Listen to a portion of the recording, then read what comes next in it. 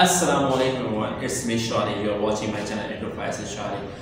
Before watching this video, like, subscribe and share my channel. So today I'm gonna teach you passive voice. What is passive voice or where do we use passive voice? Because of that I have listened that many people are facing problem while making sentences of passive. मैंने सुना है कि काफ़ी लोग जो है passive के जुमले बनाने में उनको परेशानी का सामना होता है। सो आज इस वीडियो के अंदर जो है मैं आपको नरेशन ऑफ पैसिव दे रहा हूँ कि why I am going to give the narration of passive, क्योंकि अगर आपको पैसिव का डिडक्शन आपको सही तरह से पता है, आपके पैसिव के की पॉइंट्स आपको आते हैं, तो मुझे पता है कि आपको जब आप पैसिव बनाने के लिए जाएंगे किसी भी टेंस के अंदर तो you will not face any problem. So passive का डिडक्शन देने से पहले आपको एक बात ये बताता हूँ कि we have 3 points of passive. हमारे पास जो है ना पैसिव के 3 पॉइंट्स हैं। देखिए we have 3 points of passive, हमारे पैसिव के जो है ना 3 पॉइंट्स हैं। तो जिसके अंदर सबसे नंबर 1 पे हमारे पास when object has more value then subject is called passive. मैंने क्या कहा? When object has more value then subject is called passive. मैंने ये कहा जब ऑब्जेक्ट की अहमियत सब्जेक्ट से ज्यादा होना तो वो पैसिव कहलाता है। When object has more value then subject is called passive. जब ऑब्जेक्ट की अहमियत सब्जेक्ट से ज्यादा हो तो वो क्या कहलाता है बेटा? पैसिव। आपने देखा होगा एक्टिव जुमले के अंदर हम क्या करते हैं, सब्जेक्ट को पहले लेके आते हैं, ऑब्जेक्ट को बिल्कुल लास्ट में लेके जाते हैं। सब्जेक्ट को पहले लेके आते हैं। सब्जेक्ट मतलब क्या होता है? The doer of an action, काम करने वाला, और ऑब्जेक्ट क्या होता है? The receiver of an action, काम को वसूल करने वाला। तो क्या कहा मैंने? एक्टिव के अंदर क्या होता है? सब्जेक्ट पहले लेके आते हैं, ऑब्जेक्ट बिल्कुल लास्ट के अंदर जाते हैं। और पैसिव की डेफिनेशन से ये कहती है when object has more value then subject is called passive. जब ऑब्जेक्ट की अहमियत सब्जेक्ट से ज्यादा हो तो वो पैसिव कहलाता है। मींस दैट जब ऑब्जेक्ट पहले आए और सब्जेक्ट बिल्कुल लास्ट के अंदर चले जाए तो वो क्या कहलाता है बेटा? पैसिव। अब आते हैं हम दूसरे पॉइंट की तरफ। दूसरा पॉइंट हमारा क्या है? मैंने कहा कि we have a passive verb, it is called B. हमारे पास एक पैसिव वर्ब है, वो कहलाता है B. We have a passive verb, it is called B. हमारे पास एक पैसिव वर्ब है, वो कहलाता है B. And we change passive verb according to the tenses. हम पैसिव वर्ब को तब्दील करते हैं टेंसेस के मुताबिक। अब जैसे कि मिसाल ये हमारे पैसिव वर्ब बी है, तो आपने देखा होगा पैसिव के अंदर फर्स्ट फॉर्म आती है इस्तेमाल आ जाएगा, बी की फर्स्ट फॉर्म आ जाएगी, पास्ट के अंदर सेकंड फॉर्म आती है तो वाज वर आ जाएगा, फ्यूचर में ऑर्डिनल फॉर्म आती है तो बी के बाद बी आ जाएगा। तो मैंने ये कहा we have a passive verb, it is called B and we change according to the tenses.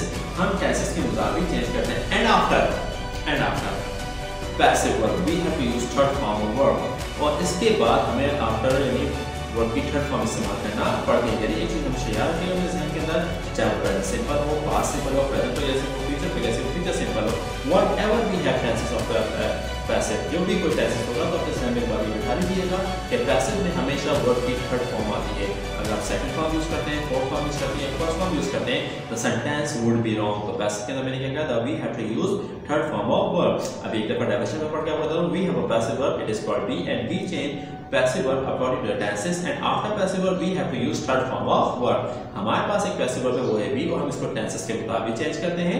और पैसिव वर्ब के बाद हमें वर्ब की थर्ड फॉर्म इस्तेमाल करना पड़ती है। अब आते हैं तीसरे पॉइंट की तरफ। तीसरा पॉइंट हमारा कुछ ये कहता है we can not make passive in state sentence. हम पैसिव नहीं बना सकते स्टेट सेंटेंस में। स्टेट सेंटेंसेस क्या होते हैं?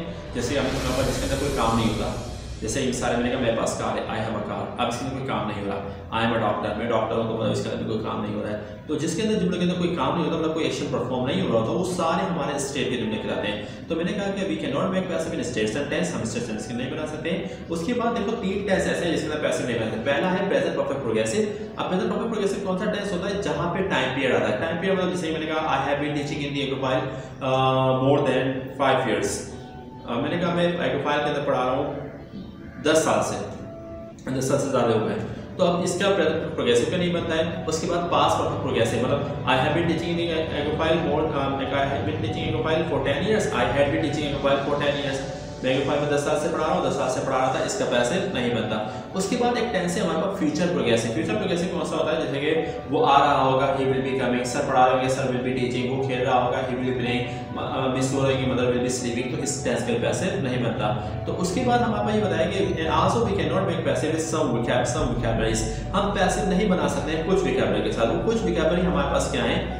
कम, गो, सिट, स्टैंड। ये 5 वोकैबुलरी ऐसी हैं जिनका हम पैसिव नहीं बना सकते हैं। कहीं पे भी लिखा हुआ है, कहीं एक्टिव बना हुआ उसको लिखा हुआ चेंज इनटू पैसिव, और जुमला है हमारे पास आई कम हियर या आई गो देयर या आई रीच देयर या आई स्टैंड देयर, इस तरह के जुमले होते हैं तो हम उसका पैसिव नहीं बनाएंगे। हमें उस जुमले के आगे ये लिखना पड़ेगा नो चेंज।